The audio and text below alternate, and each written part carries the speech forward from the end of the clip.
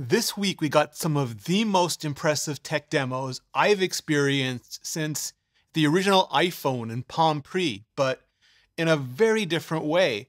And I know a lot of you originally signed up to this channel for Apple reviews and news and rumors, so I really appreciate all of you sticking around with me as technology keeps evolving and my own circumstances and interests shift and evolve with it. But when I watch OpenAI introduce GPT-4 and it turns a rough napkin sketch into a fully coded website, but also rationalizes lying to get a human to complete a CAPTCHA for it. When I watch Google's AI for Workspace take notes during a live meet, sum up those notes, turn them into slides, and share them out. When I watch Microsoft's Copilot for Office pull forensic level insight from Excel data, or Midjourney 5 make hands that don't look digitally deformed or innumerably inhuman anymore, or even just see Facebook's model leak out on the internet, or any number of dumb presidential deepfakes roast each other through rounds of magic or D&D on video, I'm horrified and delighted, laughing and screaming in my heart, wondering if we're at the beginning of the end of the biological bootloader phase, or the end of the beginning of us dragging ourselves out of the primordial informational ooze. See, when I was in high school, there was no mainstream internet yet, so I spent days, weeks, months locked in moldy old libraries, flipping through drawers of Dewey Decimal catalog cards, microfilm, microfiche, poring over dusty, outdated encyclopedias and tomes, writing by hand pages and pages of notes. And that was not just time, but huge chunks of my life consuming that I had to put into just finding the raw information before I could even start, before I could even do any of the actual work. And then came the internet, the World Wide Web, Mosaic and Netscape and Internet Explorer and Safari and Chrome, desktops and laptop computers with 56K and broadband modems, Alta Vista and Google Search, Wikipedia and citation needed, a billion blogs and homepages and commercial sites that solved for that process faster than you could say open angle bracket marquee blink / close angle bracket under construction .gif. It made the storage and collection, dissemination and retrieval of information trivial. So we no longer had to travel to libraries, search for sources, and take endless notes before we could begin that work. We just had to Google for it, right from home or from work. But I was still stuck behind a desktop or a laptop, a modem or a network cable, eventually like really early Wi-Fi, until Nokia and Handspring and Palm and BlackBerry. And then, yes, the iPhone came along. And not just a multi-touch interface that made it so accessibly, delightfully mainstream, but its Conqueror-derived browser code base that was just small enough that it could really put the actual web in our hands, combined with 2G, 3G, 4G LTE, 5G NR radios, and that made something else trivial, working from pretty much anywhere, when, with the only real limitation being the size, the same size that made an iPhone or an Android phone so damn portable, also made it so damn awkward and annoying to actually really work on, especially type on. And yes, there were voice interfaces that some of us hoped would offer that Kit Knight Rider, Star Trek computer, Avengers, Jarvis-based dream, Siri and Alexa and Assistant, but they never delivered on it. You could set a timer, you could play a song, you could look up some trivia, but you couldn't really ever do more because computers, absent constant input and iteration, just couldn't really do any more. Until now. Until generative artificial intelligence and very large language models that take those basic prompts and then basically bend all their training sets to solve precisely one problem. What pixel or what character should come next? And then next, and then next, and next, and next. Forget spending days or weeks in a library or even hours and hours on the web in a word processor. You can just tell the model to write you a blog post or give you a list of viral video ideas or categorize a data set of your collectibles or extend the background of a photo or create a dozen thumbnail ideas or maybe one day re-render episode 1 as if it was written by Lawrence Kasdan and directed by Irvin Kershner. Or now even just make me a game that plays like Pac-Man, but with Frodo and the Nazgul. I mean, yes, it can barely nail anything right now. Not perfectly, not in the least.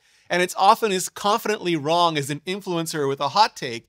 But with a guiding human mind, it can iterate and improve, prototype and previs most of the work in minutes and hours that used to take us days and weeks and weeks of work. And right now, we're typing all of this into a command line straight out of Zork, but it'll be multimodal soon enough with voice prompts and virtual reality interfaces straight out of Iron Man. Like, we'll all be just sipping on a beverage and ask, why are our messages blowing up? What's going on? And then like, crap, I didn't expect that announcement until the second week of September. See if anyone from the company emailed me any background info and assets.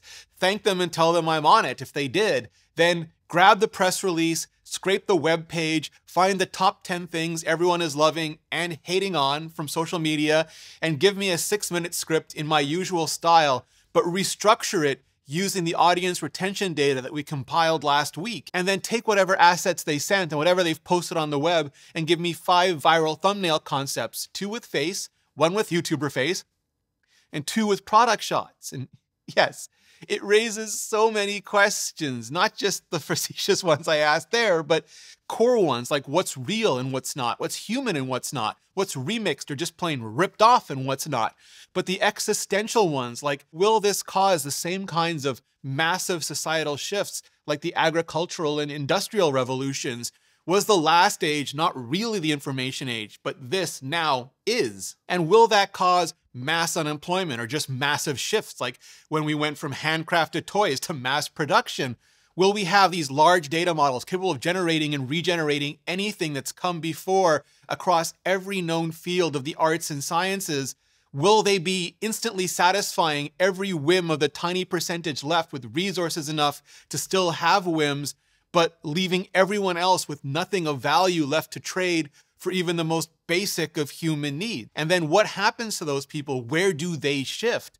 Will the vast majority of us be left somewhere in the middle, literally ugly bags of mostly water middleware humans, just endlessly condensing and expanding input and output, passing it from one prompt to another? The age of labor-saving devices and computational convenience finally forcing every job, all of us, into 24/7 productivity with zero marginal creativity, essentially endlessly spell and sanity checking a system that we're just begging to reach singularity. Will the vast majority of us just be stuck in information factories the way our parents and grandparents were stuck in physical factories? Or will we be taking those first tentative steps towards the actual Star Trek future, where 80% of the informational grunt work, maybe manual grunt work as well, depending on the robots and printers, is just taken over by machines, freeing us to focus on the 20% of truly creative, innovative work that will push the human condition forward in a way never before possible, generating those vast majority of messages and reports, outlines and architectures, first drafts and pre-visualizations that took all of the time, but delivered so precious little of the final value, and letting us concentrate on picking and polishing, directing and iterating on the end results. Because over the last many decades, we've gotten better and better tools, computers, the internet, mobile, but instead of letting us do the same work in less time, instead of making our lives better, they've let and we've led ourselves to do more work in more time, only made our lives busier. And I'm an optimist. I'm excited. I truly believe this is the most interesting, most ethically complex, most empowering and disenfranchising development in modern history. And it's a topic I really want to cover more on this channel, and something I hope at least some of you will stick with me for and share your electric dreams, nightmares, and opinions on with me in the comments and on social. Because this is the next, never mind big thing, the next enormous thing, the next thing that changes everything again. And to get in on the ground floor of all of it, check out Introduction to Neural Networks on Brilliant.org, today's sponsor. Brilliant makes college-level courses available to you, to me, to everybody. It's just the most intuitive and engaging way to learn AI, computer science, math, physics, quantum mechanics, game theory, and so much more in a visual, hands-on way, all designed for high-velocity learning to help you stay focused and reach your goals fast. Because Brilliant makes learning like a game with fun features that let you challenge yourself and compete with others, all with helpful explanations along the way, so you're never left guessing or frustrated, just learning. And fantastic. Brilliant has thousands of lessons with more added monthly. And to try everything Brilliant has to offer for free for a full 30 days, visit brilliant.org/Rene Ritchie or click on the link in the description. The first 200 of you will get 20% off Brilliant's annual premium subscription. Just click the button on the screen or go to brilliant.org/Rene Ritchie. Clicking on that button really helps out the channel, and so does checking out this video for more on why I think the AI wars have begun, but maybe not everyone has taken the battlefield just yet. Give it a watch, and I'll see you in the next video.